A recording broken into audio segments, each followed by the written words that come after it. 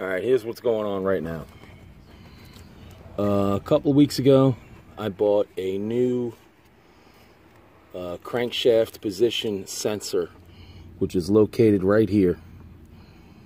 It's hard to see. This wire comes into it, and that's where it goes. The one I bought off Amazon, it said it was the right one for the vehicle, but when I got it, it was not the right one. So I went, returned it, ordered a new one. When I came to order the new one, there was an option to buy one from the Amazon warehouse. That Amazon warehouse does like returns or open box or things like that. And so I was a little hesitant, but I got one anyway. It was roughly about half the price of the original one I bought. So the original one was like $18.99 or something, and this one was like $11. And so I got it. It was like, oh, the box is like damaged and stuff, as you can see. It's like crushed a little bit, but inside the item, you know, it's brand new. It's never been installed, you could tell, you know. So I think I'm doing all right. The one I originally ordered, it only had 2 prongs in there, and mine has 3. I need 3. So that's what I got this. So hopefully it's all right. Now, it's supposed to be easy to replace. Supposed to be able to just use a 10mm wrench, unscrew the bolt, pop this one out, put the new one on, hook the thing back up. We're gonna see. I don't know. It's not that easy to get to. I don't have a crazy amount of different types of, you know, specialty wrenches or whatever. So I don't know. We'll see. I have popped this off before. This isn't really so difficult. There's a clip on here that pops off. Then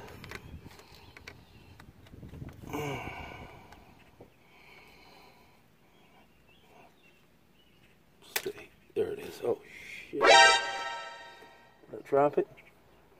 Oh, it's right here. It's right there. On top of the little fan belt. There it is. Alright, so that's the clip. Got that. Now this should just pop right off.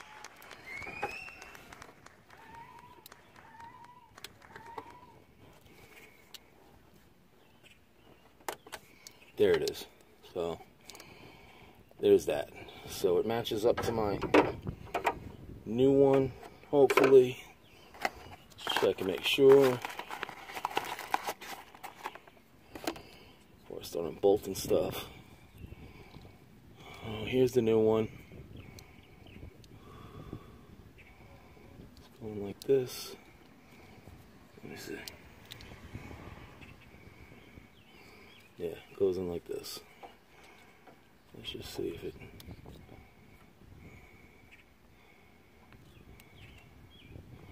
Yeah, it's definitely it. Okay, so that's going to be good.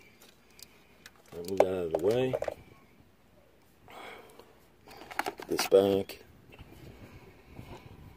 Now I got to see if I can get the wrench onto that bolt.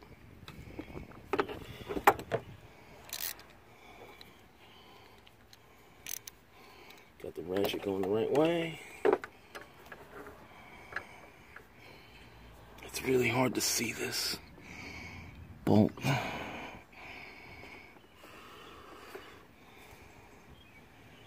It's right there.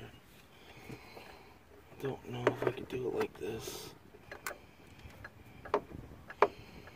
I would take this pipe out of the way, this top radiator hose pipe, but it's not going to help me because the metal part extends quite a bit up to here, so it's not really going to help me any to try and take this off, that I could tell. Alright, I'm going to take this extension off. Maybe I'll do it without the extension.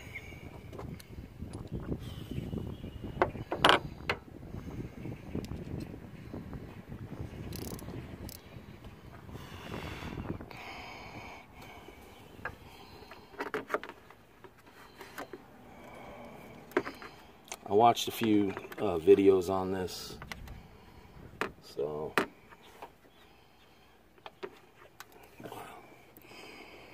it's really difficult to get to. Alright, so I was able to get the bolt out. I just cracked it with the wrench and then wiggled it out with my finger. Wasn't so bad. Now I'm trying to wiggle the sensor thing out. Just give it a little twist. Pull it. There it is. So, here's the old one. And here is the new one. Very much close to the same thing. I should put a little bit of grease around this, oil around this little gasket. So the way I'll do that is I'll take the dipstick out.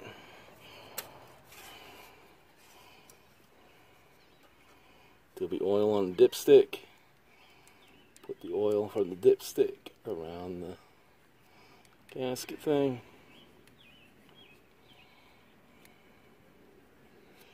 Put it back in. There we go. Take my finger, run it around it so that it's lubricated. Okay.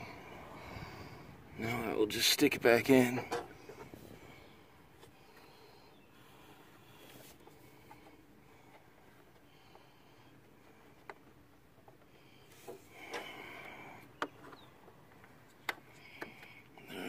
Went right back in.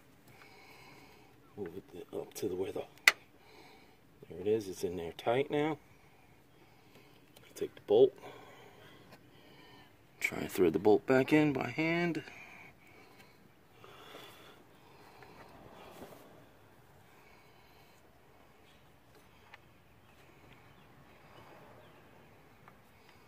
Careful not to drop it.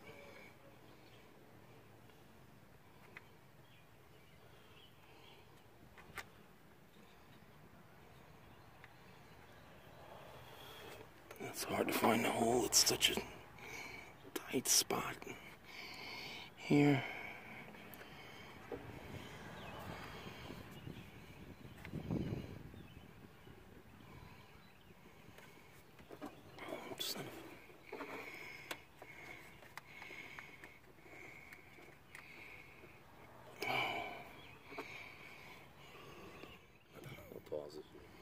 Alright, so it took me a little bit of struggling, but I was able to get the bolt back in there. I just had to get the right angle with my fingers. So now it's time to put this electronic thing back on. Just put it back on the same way it came off. Put it over the thing. Push it on and in, and it clicks a little bit. You can feel it. Then put the little, what do you call it, Mac? This little cover clip thing. Where does it go? Does it go like that, or does it go like that? I think it goes like that.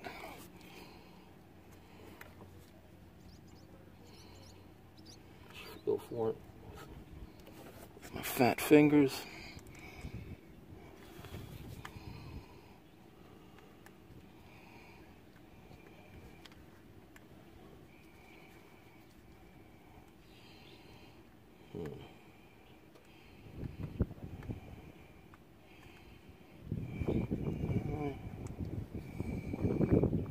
Like this, maybe. Now reversed. Possibly.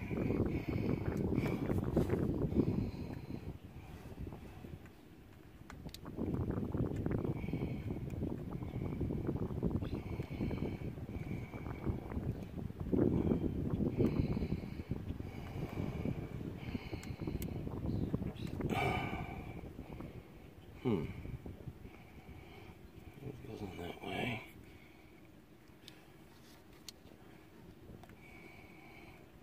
These little clip things are always a pain in the neck.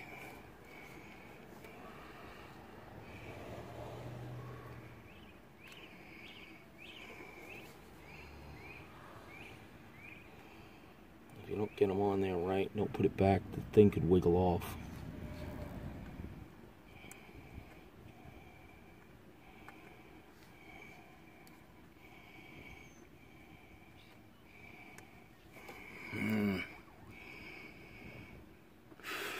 Alright, here's what I'm going to do. I'm going to pull this back off.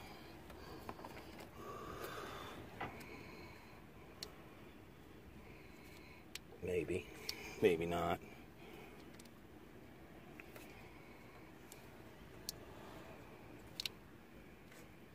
Jesus, that's not coming off for nothing. Let me see, which way does this thing go? Does it go that way? Does it go that way? I think it goes this way because the greasiness of it is on the outside of it. So that means it's outside to the grease. Alright, so let's try that.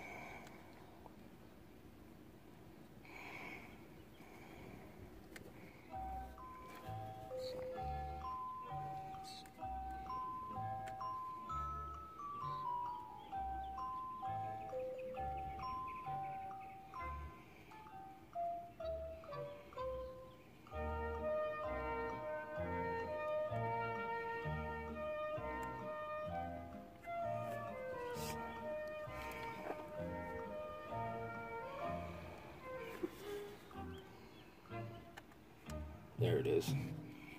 That's it. Got it. Just have to get it in there just right on there. Alright, so this is no guarantee that this is going to fix my problem. I had this, the truck started running rough.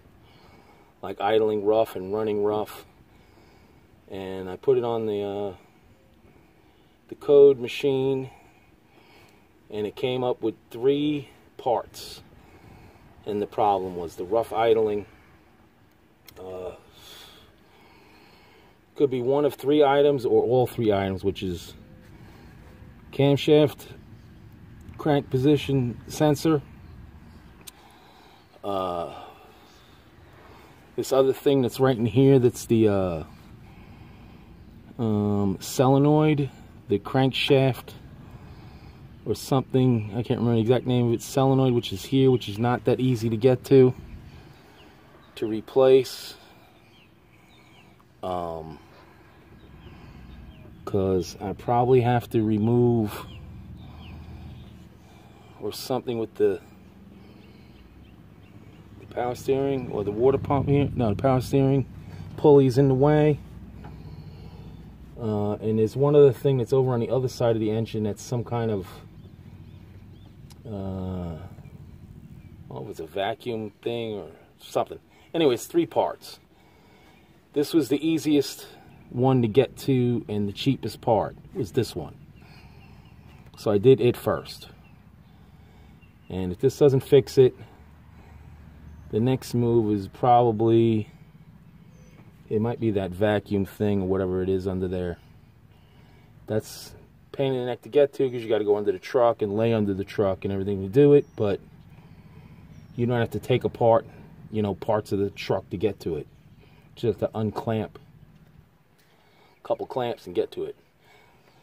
But anyway, and also I googled it and researched on YouTube. This is very common for a truck, this brand, this motor, this 600 6-cylinder, 4.2 6-cylinder. Once they get like 150, 160,000 miles or so, this is the problem. And that's exactly what I got. I got like 160,000, and this is the problem. And replacing these 3 things usually clears it up. So that's what we're at. I'll start the truck up, see if anything changes. If not, whatever. Maybe I'll end this. I might end this video right here, or if it clears it up and everything, I might put it back on and you can hear how clear the truck runs. All right. So I thought I'd do up after replacing the crankshaft position sensor. The truck definitely is running better. Definitely much better.